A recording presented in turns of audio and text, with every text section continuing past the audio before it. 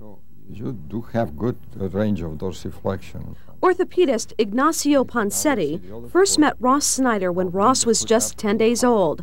Ross was born with severely deformed club feet. Most physicians correct club feet with surgery. As with any surgery, though, scarring can occur.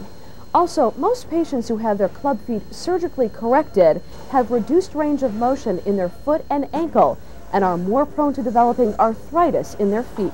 However, Dr. Ponseti treated Ross Synder with a pioneering non-surgical technique.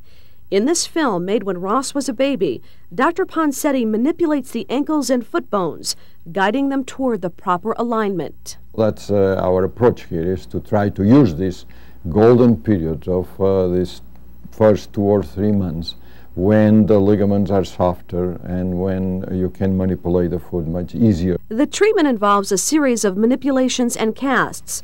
As Ross grew older, he wore open shoes with a bar in between to hold his feet in the proper position.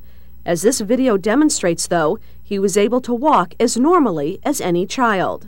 The back joint here is very well developed. Perhaps even more importantly, the good results have proved to be long-lasting. I'm a pharmacist now, and some days I stand for 12 hours at a time, and my feet sometimes get tired, but I don't attribute that to the club foot.